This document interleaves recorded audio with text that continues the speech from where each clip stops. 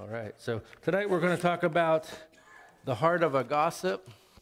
And this isn't a message to throw out accusations in any way, but it's a message to keep us alert.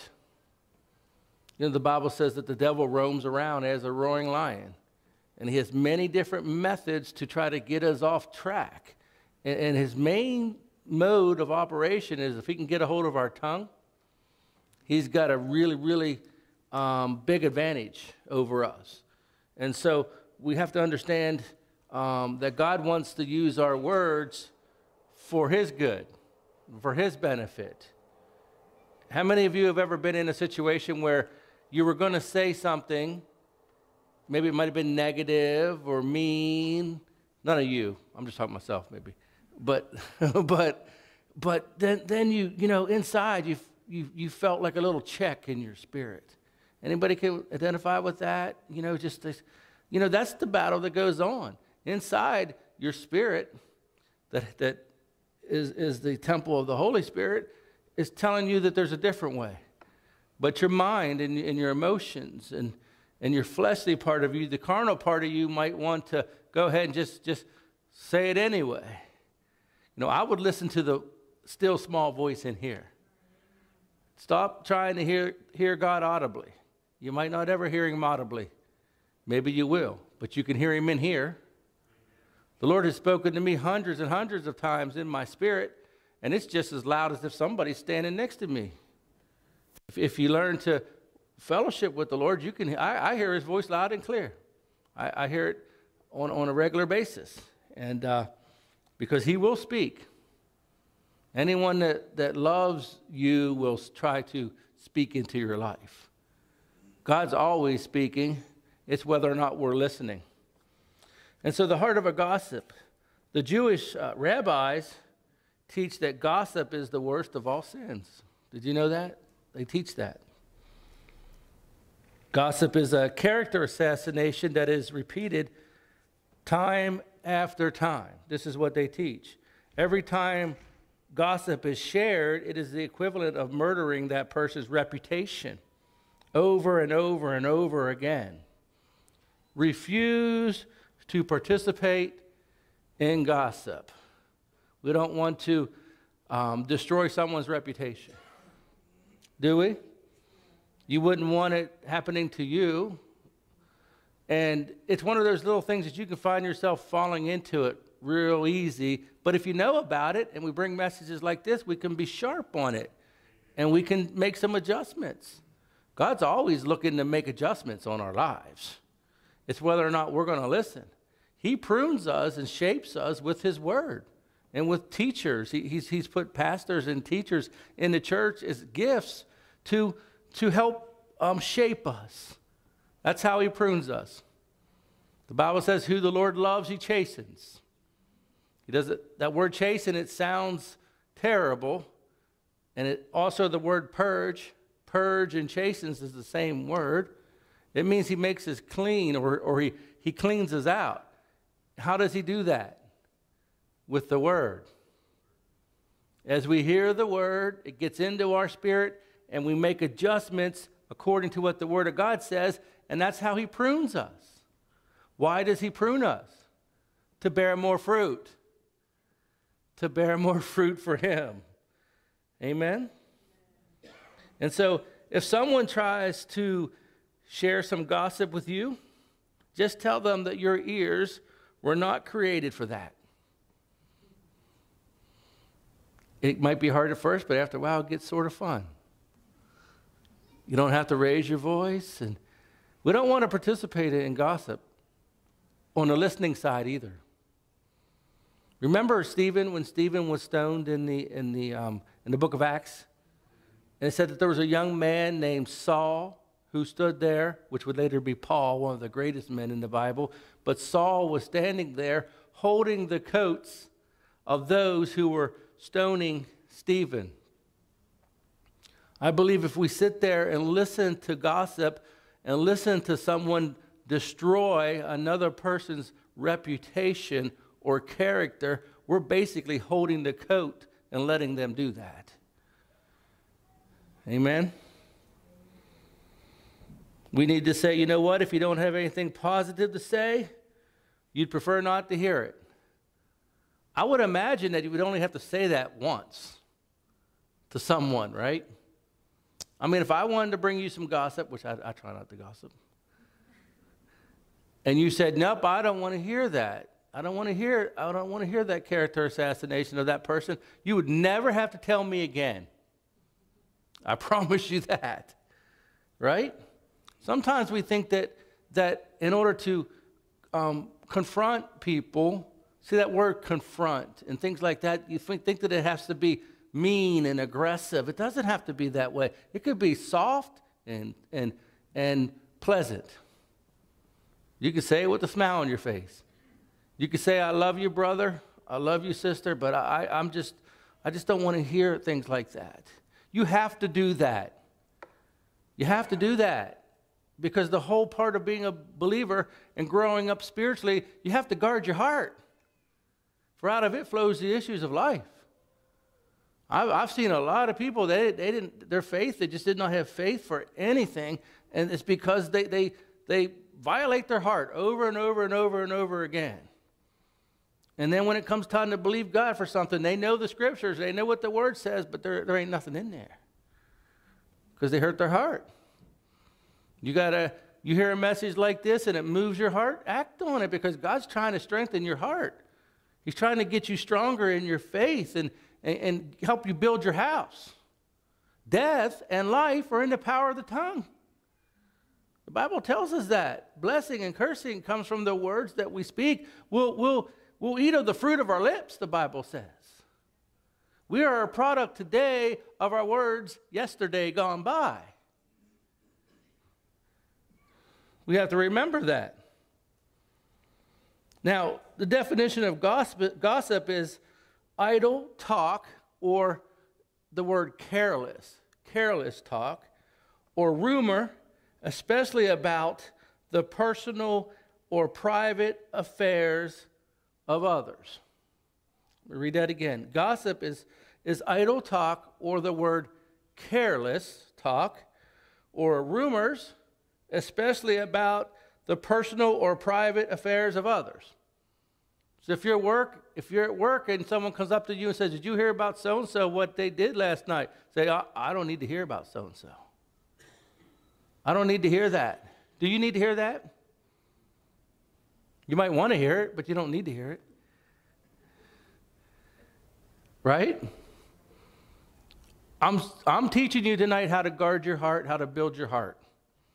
I'm teaching you to have, when the rubber meets the road and you need to bear down and you need to believe and you need to stand in faith, you'll have something in there to do it with. Amen? The Word of God clearly tells us. And like I said, the Jewish rabbis, they taught that gossip was the worst of all sins. They taught that it was even worse than murder. They taught that gossip was an abomination, and out of all of the other 7 abominations that they mentioned, they all come from a heart of a gossip. And the reason why they say it's worse than murder is they say when you gossip, you're continually murdering someone's reputation over and over and over again. Now, you don't want to murder, that's pretty bad. But it's how they see it in that you can do a lot of damage with your tongue. Amen? And they taught that according to the Old Testament scriptures. You know who else taught that gossip was a matter of the heart? And the words that we say is a matter of the heart? Jesus taught that. Let's look at his teaching. Look at Matthew 12.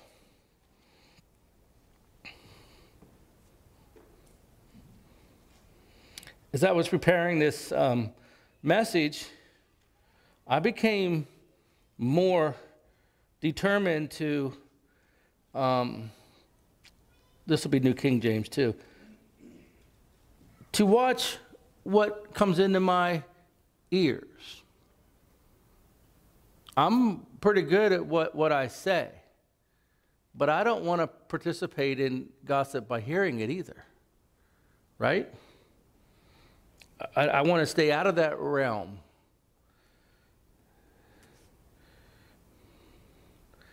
In Matthew 12, verse 34, Jesus is teaching.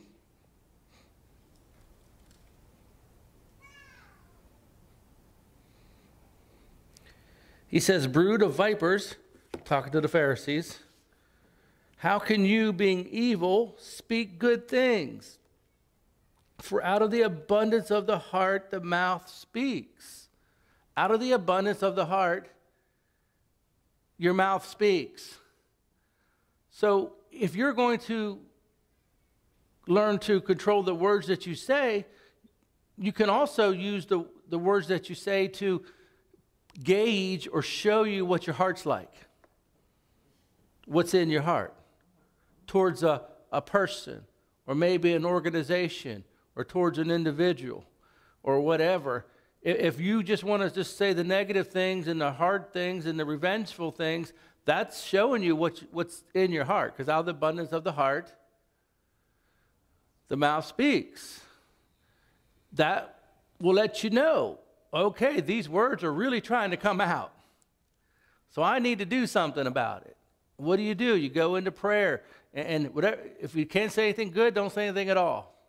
Right? Our mothers taught us that. And get on it.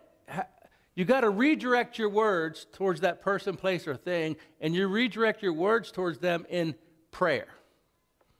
Pray for them instead of talking about them. See, the problem is we want to lift ourselves up.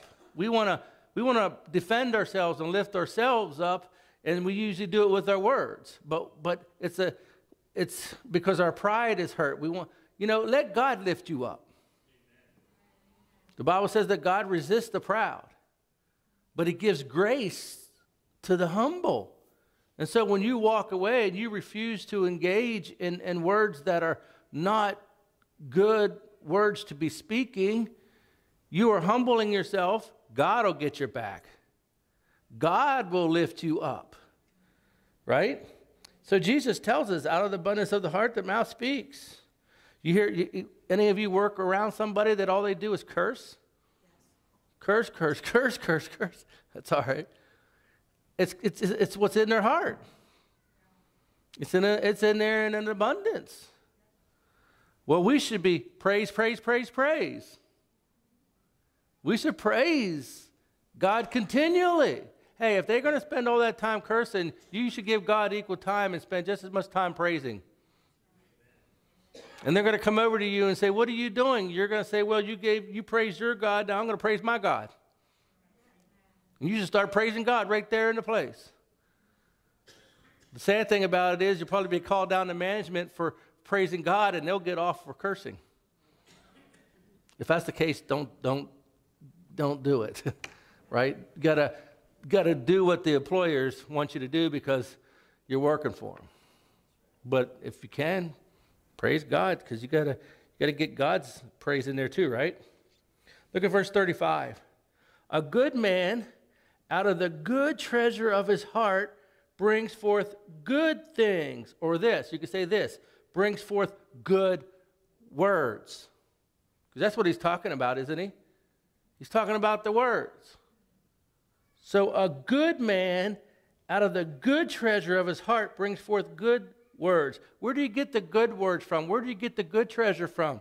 Spending time in the Word, coming to church, praying, listening to CDs, building your spirit, building your heart, building up your most holy faith, and praying and believing God. You're building a good treasure in there.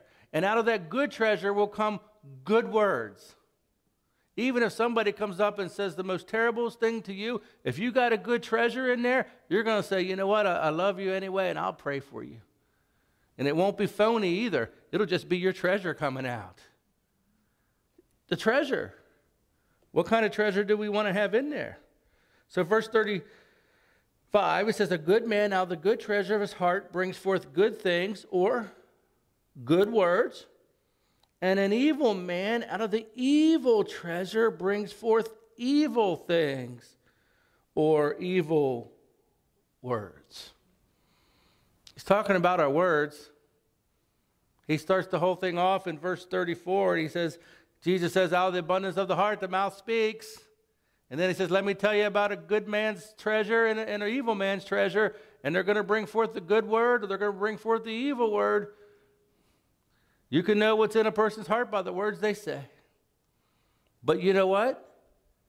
Like I said earlier, you can know what's in your heart by the words that you say. If you're getting unkind and you're getting to where you're not glorifying God in what you say, whether it's a person, place, or a thing, it's a good indicator. You got to guard your heart. How do you guard your heart? How do you turn those words around? Prayer.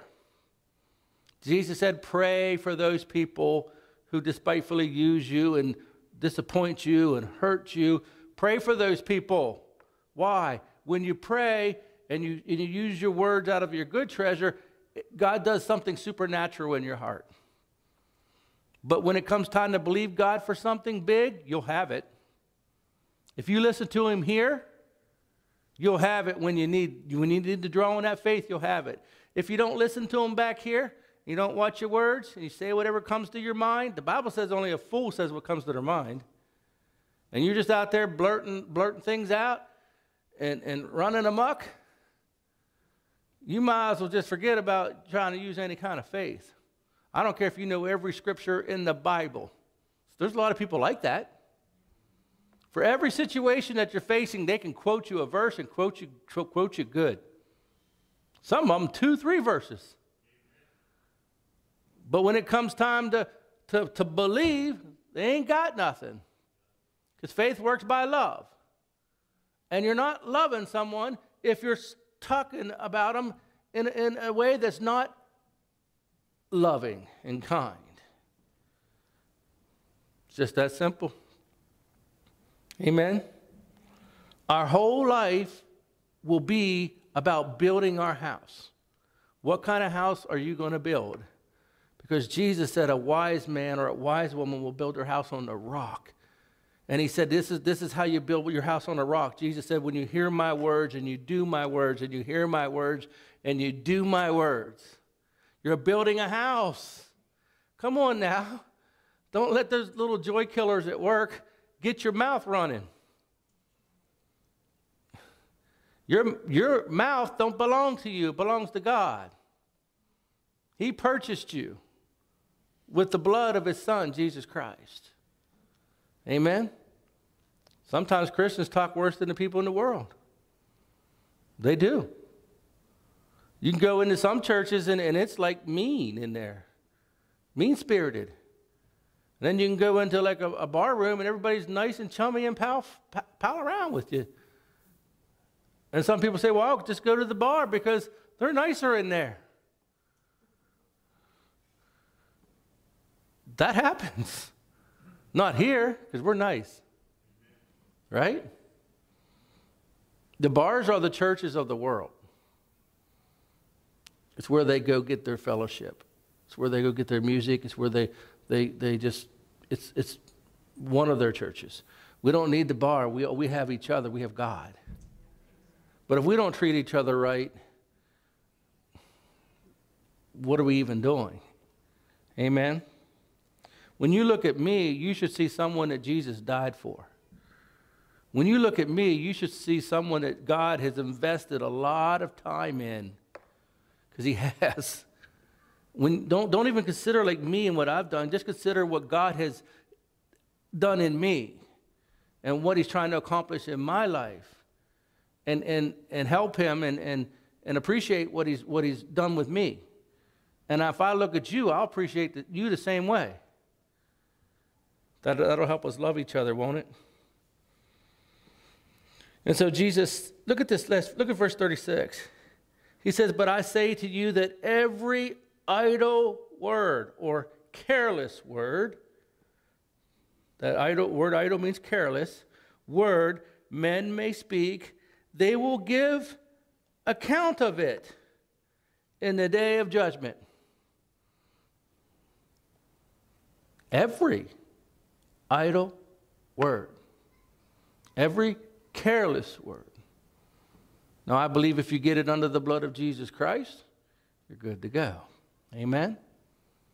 But our words are important. When you speak words, they go someplace. They just don't vanish in thin air. The first place that your words go is right back into your own heart. You can either tear down your heart with your own words, or you can build your own heart up. Because you hear yourself with your inner ear. If you speak love and kindness and speak the favor of God over people, bless them. Don't curse them. It's feeding your own heart.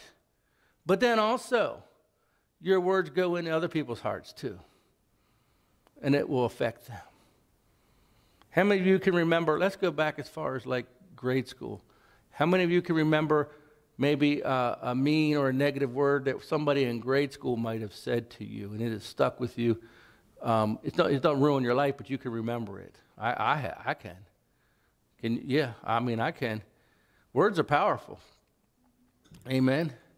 The closer someone gets to you, the closer you are to someone, the more effect your words have.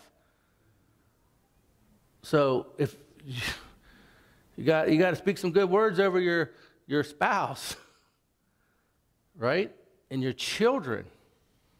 You can make or break your children by the words that you say. Amen. You can build their little self-esteem up higher than ever by just encouraging them and not getting down on them.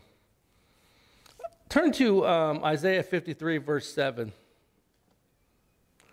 I want to show you something interesting about Jesus. Are we making some headway on the words? So this is what a pastor teaches on. Amen? I'm called to teach on the whole counsel of the Word of God and bring all the areas in so you can look at all areas. I can't be so lopsided. I would love to preach on healing every time we come. I would love to preach on the baptism of the Holy Spirit every time we come. I would love to preach on how to obtain faith every time we come. But you know what? I'm called to teach you the whole counsel of the Word of God. Because if you don't get this, tonight, don't even worry about the other stuff. You ain't going to get it. It won't work. Knowing the Scripture is not a magic formula to get you out of trouble. Like abracadabra, open up door. That's not how the Scripture works. As you humble yourself to the Word of God, you receive with meekness the engrafted Word that comes in and becomes a part of who you are with a humility. And then that faith must be released by love. Faith works by love. Can't work faith out of an angry heart. You could have it in there. Remember what we have taught before? The faith could be the Cadillac, the nice, shiny Cadillac, but the love is the gas. If you don't have any gas for that Cadillac, you'll be sitting in your driveway waving to everybody, and everybody will drive by and say, "Woo, that's a sharp-looking car," and they don't know you can't go nowhere because you ain't got no gas. And it's a convertible too. And you could be riding down the road with the wind blowing through your hair. Not me so much, but maybe some of you. And you could be just like, woo, but you got to have the gas. Right? It says in 1 Corinthians 13, if I have faith to move mountains and don't have love, I have nothing. Nothing. And the very first step of love is watching the words that you say. If you're saying unloving, unkind words, it's not going to work. I don't care how justified you are in your own mind. If it violates the Word of God, I'd go with the Word. But let's don't get in a ditch here. There's some times where you need to articulate and you need to express yourself, and you need to, if it's at work, and you need to especially if you're a leader or something, or at the home, or I'm not talking about like never saying anything. All I'm saying is don't guard your heart. Make sure you're not talking out of the flesh, though. Right? Look at Isaiah 53:7. This is New Living Translation. Talking about Jesus. It says he was oppressed and treated harshly, yet he never said a word. Uh-oh. Isaiah 53:7. Who are we supposed to be modeling our lives after? Joel Osteen? He's a good preacher. Right? Kenneth Copeland? Andrew Womack? Joyce Myers? We're to be modeling our life after Jesus. If he did it, we can do it. Because he's given us his faith and he's given us his love. Because the Bible says that the love of God has been shed abroad in your hearts. And he's given us his Spirit. Our teacher, our counselor, our intercessor, the Holy Spirit within our spirit, we can do what Jesus did. We can walk that walk. He's at the right hand of the Father, is he not? If he's here in bodily form, we're his body. We're his feet. We're his hands. And we're his mouth. Some people, I don't know how you guys are, some people are real quick. You don't ever want to get in a mouth battle because they'll chew you up and spit you out fast. Me, I'm a little slow. I think of something 2 days later that I could have had a good comeback and I didn't have it. The old me. Oh, I should have said that. I'm like 2 days slow I'm on those things. But there's some people, you get in a mouth battle with them, they're quick. They'll chew you up. And I had a cousin like that one time. I never seen him lose a war of words. But you know what? I don't want to get in those kind of battles. I want to win the love battle. I want to win that. But look what Jesus did again. He was oppressed and treated, how? Harshly. Yet he never said a word. He was led like a lamb to the slaughter, and as a sheep is silent before the shearers, he did not open his mouth. You know why he didn't open his mouth when he was led to the cross? Because he was led there, and he was going to die there because of your sins. He covered you with silence. See, that's what love does. Love covers with silence. You have a bad day, and I'm just throwing stuff out as the Holy Spirit gives me. So I'm not talking to anybody specifically. So if this hits you, you can thank the Holy Spirit. Don't get mad at me. Let's throw that little disclaimer in there. You could have a bad day with your spouse, a bad morning or a bad time, and then you leave and you go to work and you're in a bad mood and someone at work says, "Are you okay? What's wrong?" First of all, do you think they really care about you? But anyway, and you just like, well, it's my spouse. See, I'm not even saying husband or wife. I'm just keeping it neutral. Well, it's my spouse.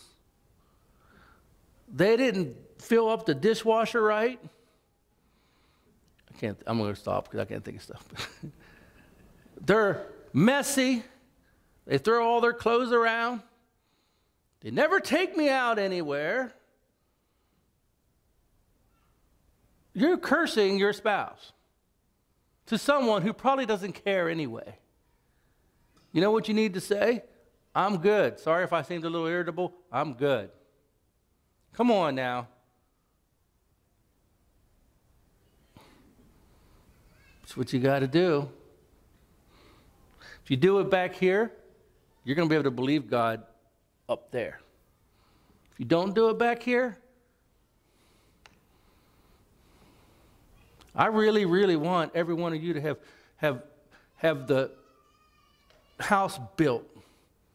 There's nothing that could ever take you down, you or your family. There's no devil that will want anything to do with you because you got your heart settled on the love of God. Amen? And so don't turn there for time's sake, but you can put it in your notes if you want to look at it a little bit later. Now, Revelations 12, verse 10, the Amplified Bible says that He says, for our accuser, Satan, he's the accuser of our believing brothers and sisters. He has been thrown down at last. He who accuses them and keeps bringing charges of sinful behavior against them before our God day and night. Satan is the accuser of the brethren. You can read it later in the Amplified Bible, Revelations 12:10. He accuses us before God day and night. And he accuses us of sinful behavior. Jesus covers us. Satan accuses us. Jesus needs vessels to work through. Satan needs vessels to work through. Whose vessel will you be? Because the Bible says, and you can write this in your notes, 2 Timothy 2:26, the Bible says that there are people that Satan can take captive at his will. And he can get them to say or do anything he wants. Think about the harsh words that have been said to you over your life. Has Satan delivered that word to you directly? I mean, did he show up with horns and a pitchfork and smoke coming out of his nose and saying these mean, cruel, hateful things to you? Or did he have them delivered through a human being? That's how he delivers it. I don't want to be a messenger for Satan. He is the accuser of the brethren. That's what he does. Don't let him use you. Let God have control of your words. It's just that real. Someone once said Satan goes to church too. Uh-oh. I don't know. He probably does. Amen. But if you have more people serving God and loving God, then you can squash him out. If someone brings him in, they'll get delivered. Right? Think about it. God, how's Jesus going to get a good word to somebody? He's going to use you. He's going to put it in your heart. And he's just going to put it in you, and you're going to feel love for someone, or just feel respect for someone, or just honor for someone. It's going to be in there. You got to honor that when you feel that, when that's in there. You got to deliver that message. Don't not speak into someone's life if it's something, especially in the church. I mean, if the Lord gives you a good ushy-gushy word for me, tell me. I'd like to hear it. Or your brother or your sister. He's using you to deliver. Now, if the devil gives you a word, don't bring it. Just say, get behind me, Satan. Amen? So the bottom line is that family gossip hurts. Sometimes people gossip in their family. It's hurtful, isn't it? Church gossip hurts. It hurts me. Well, a lot of times people don't realize when they want to say things that most of the people in here are more loyal to me than they are to you. And it just comes back to me anyway. And you said it in secret, and you said it in private, but it comes back to me anyway. And those things are hurtful. Amen? The Bible says if you got an issue with someone, go ahead and tell them. Right? Go ahead and just tell them. So family gossip hurts, church gossip hurts, workplace gossip hurts. All gossip hurts, doesn't it? I want to tell you how serious the Lord is about gossip. Brother Hagin tells a story. Now, Brother Hagin is called the father of the modern faith movement. If you don't know about Brother Hagin, you can get on rhema.org. Don't Google him, because there's a lot of people out there that don't understand faith, and they'll say all kinds of terrible things about him. But that man was a great man of God. And the reason they say terrible things about him because he believed in healing. He believed that you could pray in tongues.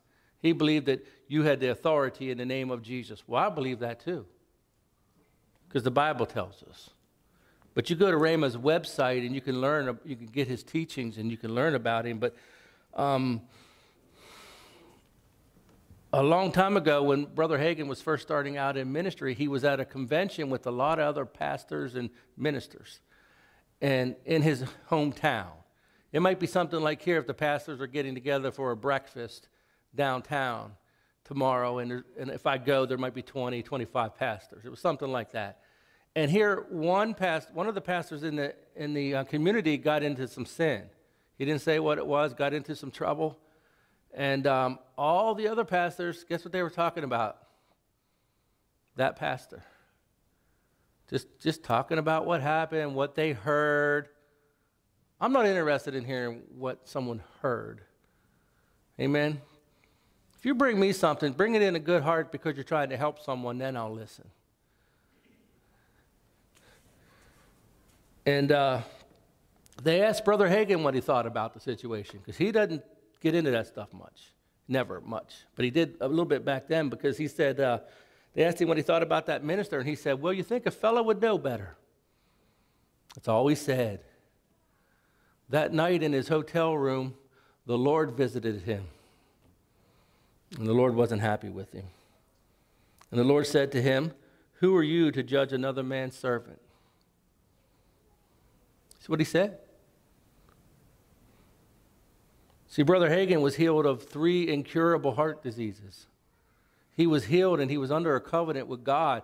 When he went outside of that his heart started to hurt again. He started to feel like he had heart issues again, is what happened to him. And he's praying and wondering, what's happening to me? And the Lord showed up in his hotel room.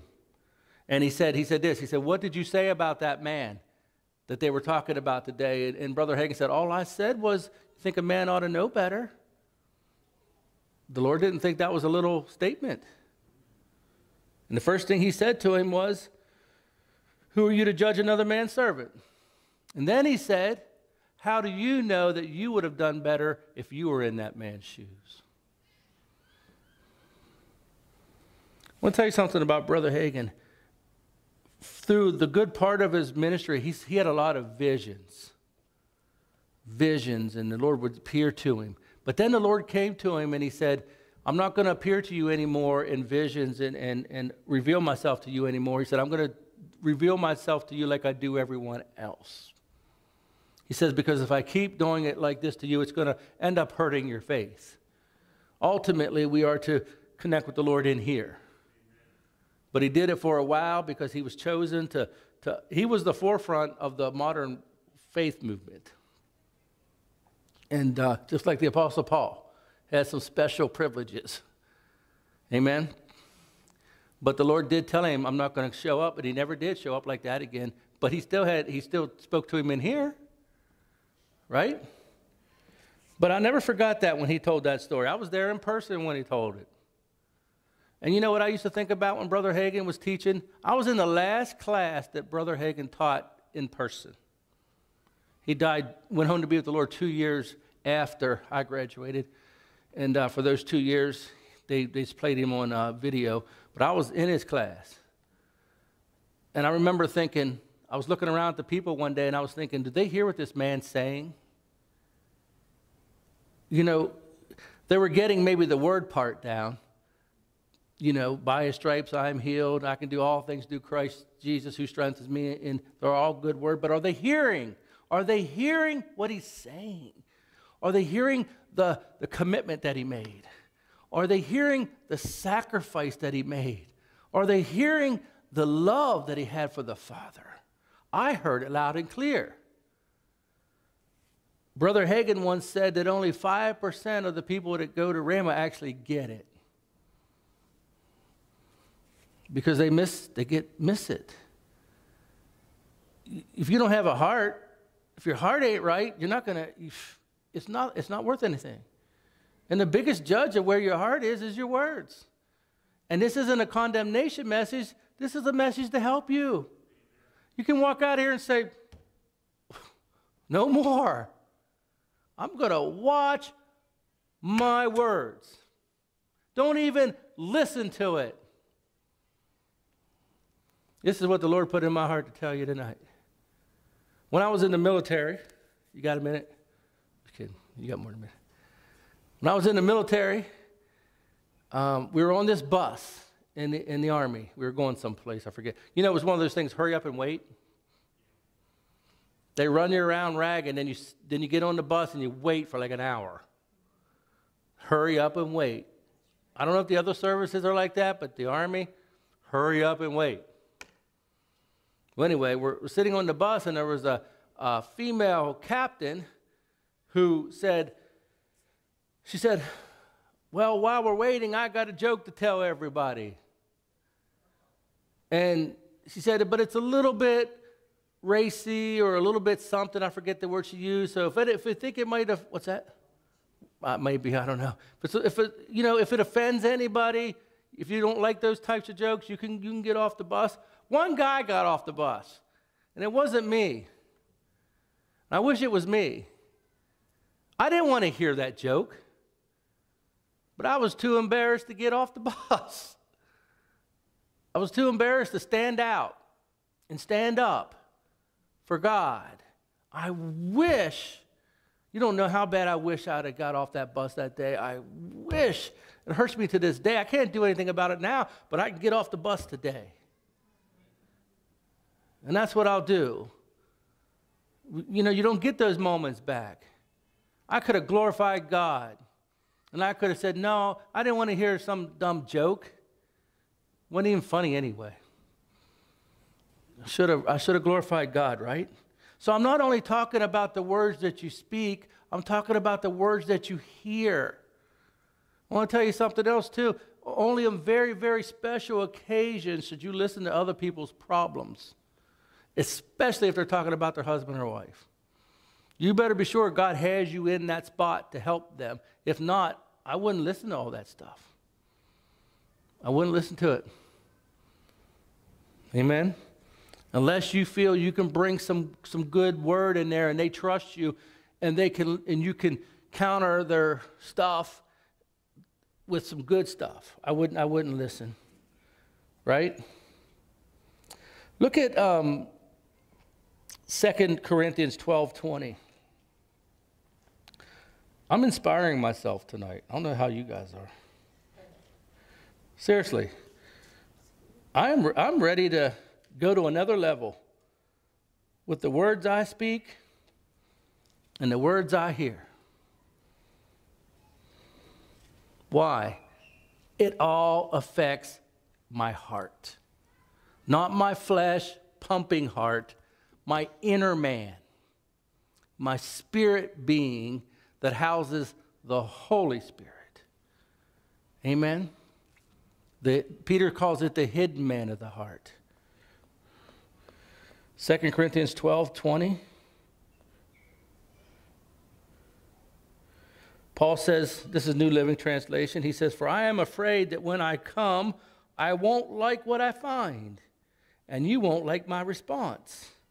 I am afraid that I will find quarreling, jealousy, anger, selfishness, slander, gossip, arrogance, and disorderly behavior. That word in the King James Version is the word whisperings. If you have a King James Version, you're going to see it says whisperings. The reason they whisper is because they know that this kind of talk is wrong. They would get in trouble for what they are saying. Whispering. You know, pss, pss, pss, pss. Right? So they whisper in secret. What you utter in secret will be revealed in the open. But they know if they say it in the public, they'll get rebuked. So they whisper. That's another word for gossip. Look at Ephesians 4, verse 29. Remember now, this isn't directed at any individual in here tonight. This is a message for all of us. We need to hear what the Holy Spirit is saying and try to get better. Sometimes people come in and they'll, if they're with their husband or wife, sometimes they'll nudge them and say, would you tell him about me?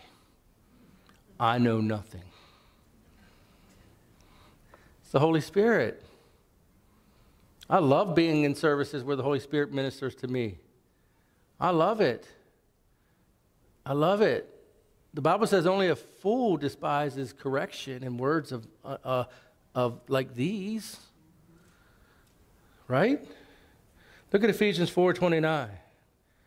Let no, this is King James, I believe, let no corrupt communications proceed out of your mouth, but that which is good to the use of edifying, that it may minister grace to the hearers.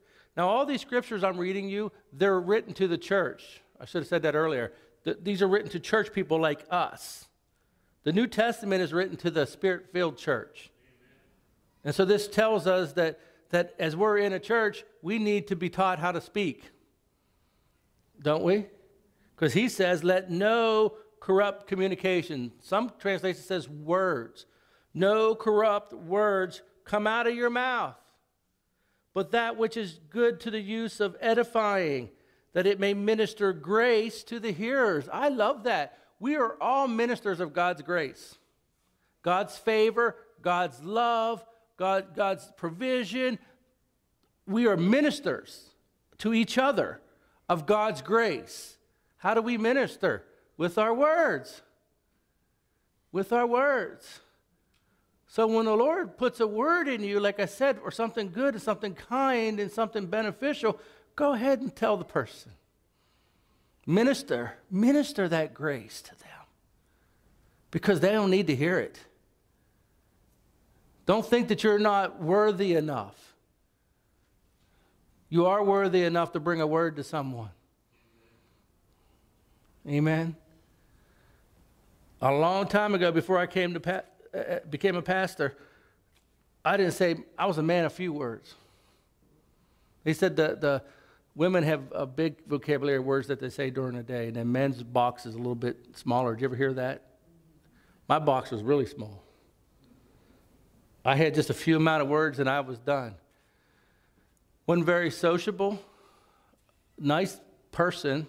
Would never hurt anybody. Nice person, liked people. I just wasn't very talkative. Just, okay, shy.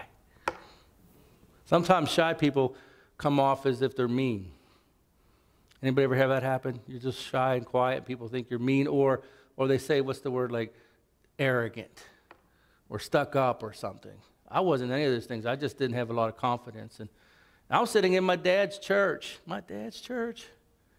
sitting back there about 2 seats behind, maybe 3 seats, maybe two seats in front of Sister Lori there, right on the aisle. Just sitting there, and I'm thinking, I don't think anybody in here likes me. I don't think anybody really even, no, they didn't have no problem with me, but people like I used to be, I'm not like that now, but people like I used to be are hard to get to know. Because they try, but if you only say a couple words and you don't act like you want to engage them, they're probably not going to come back around again for a while. And they just don't, but I was thinking, I don't think anybody likes me. I don't think, I don't know, I just was rehearsing that in my mind.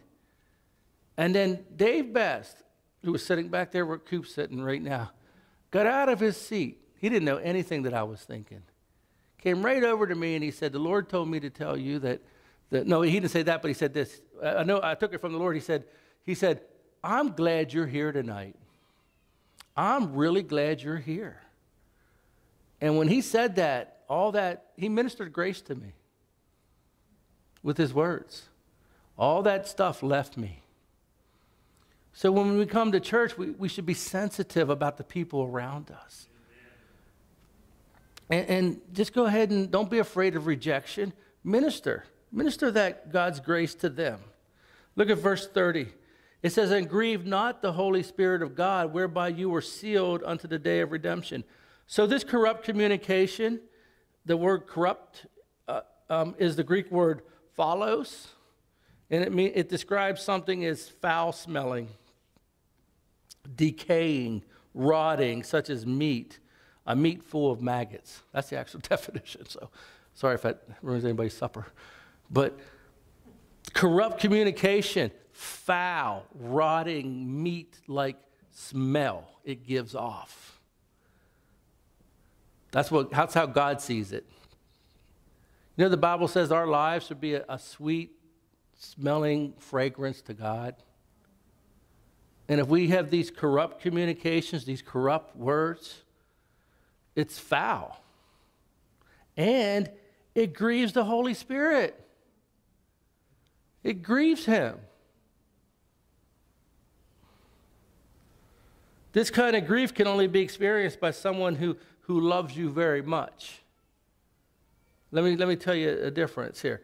If I'm down the street, if I'm downtown and I don't know the person and they don't like the way I drive, and he pulls up and says, "You bozo, get a driver's license."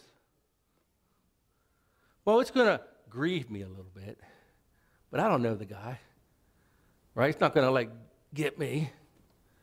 I'm not going to cry about it.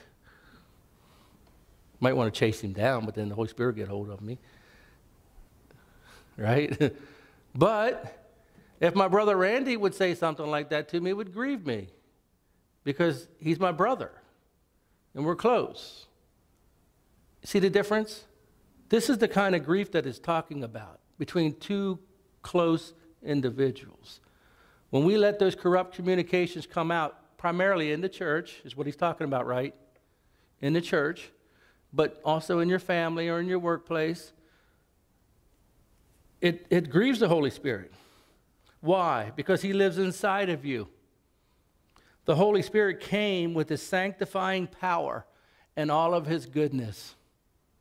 He came to sanctify you and separate you unto God. The Holy Spirit came with his ability to edify other people through us. Instead, we choose to gossip or use other words. The Holy Spirit's in you to use you to edify, to build people up. Amen?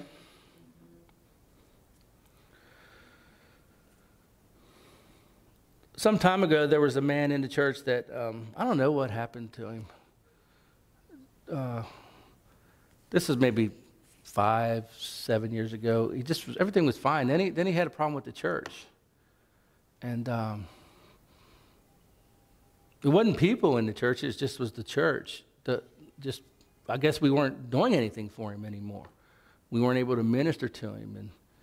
And I don't know if it was my teaching or preaching, I don't know what it was, but he was disgruntled with the church.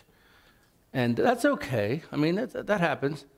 But then I started hearing from 4 or 5 other people that he was voicing that to them, what he felt was wrong with the church and what was going on there and how it bothered him. And I didn't like it. Didn't like it at all, because you can't affect someone's ability to receive. You shouldn't do that. The Bible says you offend one of those little ones, you might as well tie a millstone around your neck and go ahead and jump in the lake. And besides, I'm serious about these people. I could take it personally. If I don't measure up, fine. Don't start talking to the people in the church about it. And I was upset. And so I called him. But I was calm, because I've learned to be that way. If you talk to someone out of the flesh, you've messed it up. So until you can get yourself calmed down, don't talk to them. But how do you get yourself calmed down? How do you start showing some love and some compassion towards people? Anybody know? Prayer. Pray for them. We throw that word out all the time. Prayer, pray, I'll pray for you. But do you really do it? Prayer works. Prayer changes you. It changes you.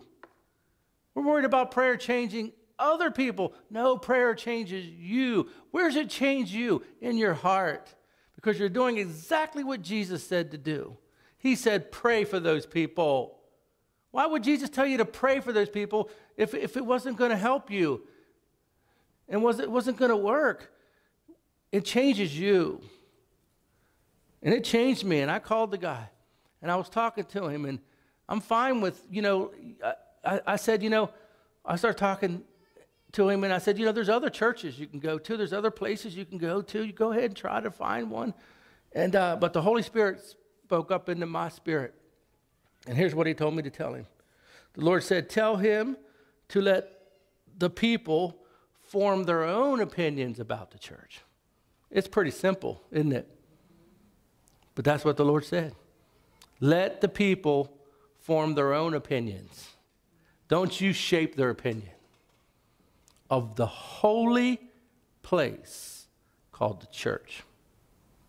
Because if it's a place of 5 people or a place of 500, if it's ordained and called by God and the Spirit of God is there and he put those people together, that's holy ground and you dare not touch it. Don't touch it. Amen?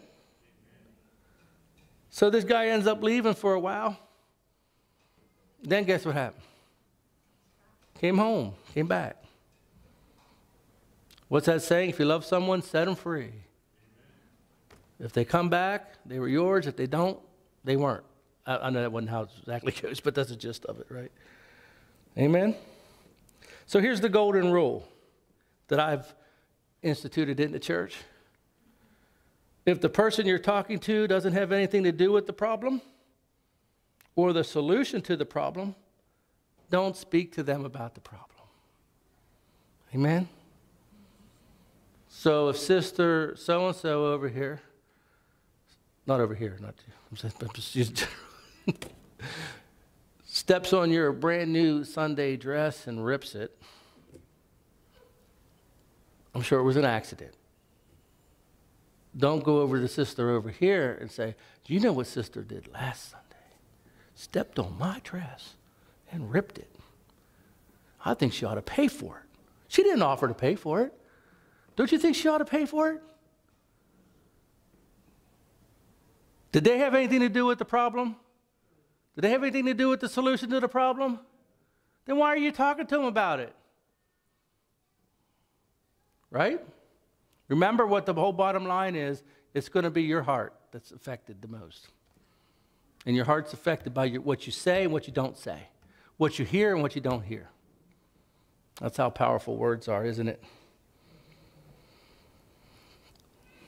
There was a minister that I went to a seminar one time. He was a really good minister. And he said that it was a bigger church. It was right out the suburbs of Philadelphia. So millions and millions of people. So, I mean, probably a church of like 5,000 people. Really booming and growing. And he said that they had cell groups or home study groups in the church. I'm not a big fan of those because you really, really got to keep track of who's running those programs because they can pull off and be, it's us four and no more. And sometimes human nature likes to wed people to themselves. So I'll never do that unless the Lord specifically tells me to do that. But he had them because he needed them because you got a church of 5,000 people. You got to make them closer. You got to do stuff like that. You do. Just got to pick your leaders wisely. Well, there was a woman in one of the home groups that got really, really offended bad. And he didn't say what it was, but it must have been terrible. And she had a legitimate point. And he went and talked to her. He talked to the home study group leaders and sat them down and corrected everything with them. And then he has a meeting again with this lady that got offended. And he said, look, he said, you got 2 choices. You can leave the church, and I wouldn't blame you if you did. I don't know what happened, but it must have been bad. He said, I wouldn't blame you if you did leave the church. Or you can choose to forgive that person and stay. We'd love to have you. The choice that you don't have is to stay in the church offended. You don't have that choice. You can't stay here offended. Makes sense to me, right? Why? It's counter to what the Holy Spirit's trying to do. Because when people are offended in the church, with their words, they like to tell other people about their offense. And then people in the church are kind and loving and care, and they care about what's right and what's wrong, but then they start to take up other people's offenses. And then the next thing you know, I'm preaching and I'm looking at the Hatfields and I'm looking at the McCoys. And I'm trying to say, Holy Spirit, ain't nothing happening. Not in here, but that's what happens. So the best thing for that woman to do, if she wasn't willing to forgive, was to just to go find another church. But she didn't have the option to stay there offended. The same minister said that there was a woman that came up to him one time, another woman, I'm not picking on women, but it happened to be women. She came up to him and she said, why is it that everyone in the church brings me all their problems with the church? They all come to me. And he said, I'll tell you why. He says, because you're their trash can.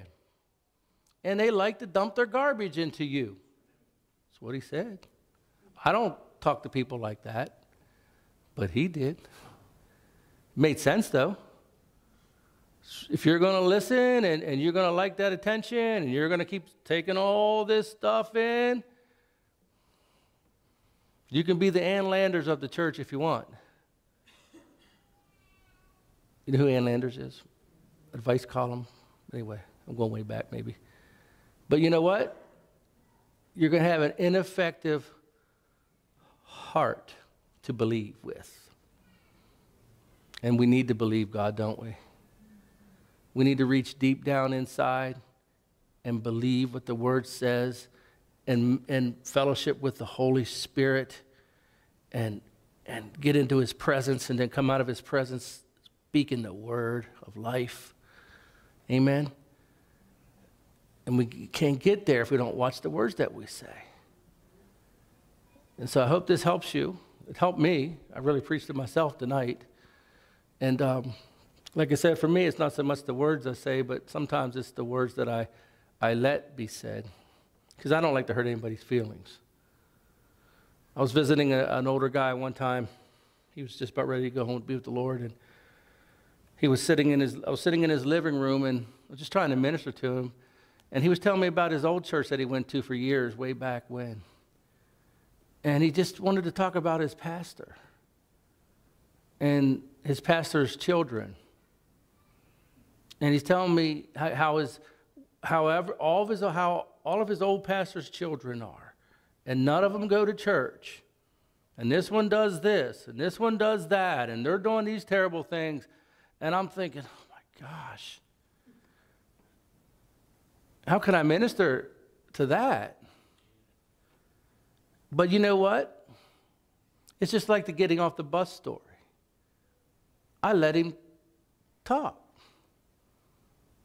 I like to think that I've grown as a minister, grown as a person. If I'm in that position again, I'm going to say, look, hey, I don't need to hear about your old pastor. I love you, brother. I'll minister you to the words, but he's really none of my business, and I'm sure he did the best he could do. And Jesus really does say, who are we to judge another man's servant? But all those years he spent in that church, and that's all the more he loved his pastor.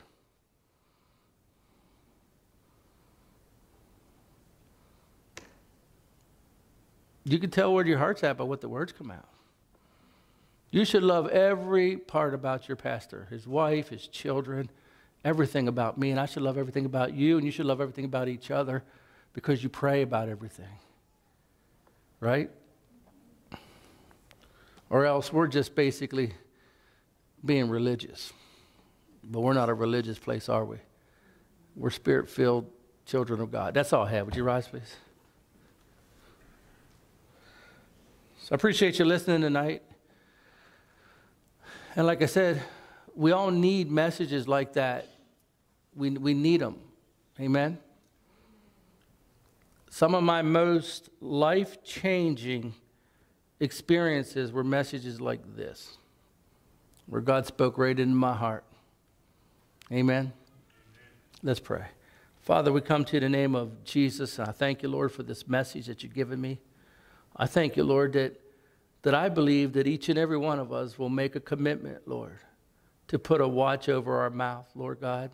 Father, may the Holy Spirit just prompt us when we're not to say something or when we're not to hear something, Lord. May we all get better at it, Father.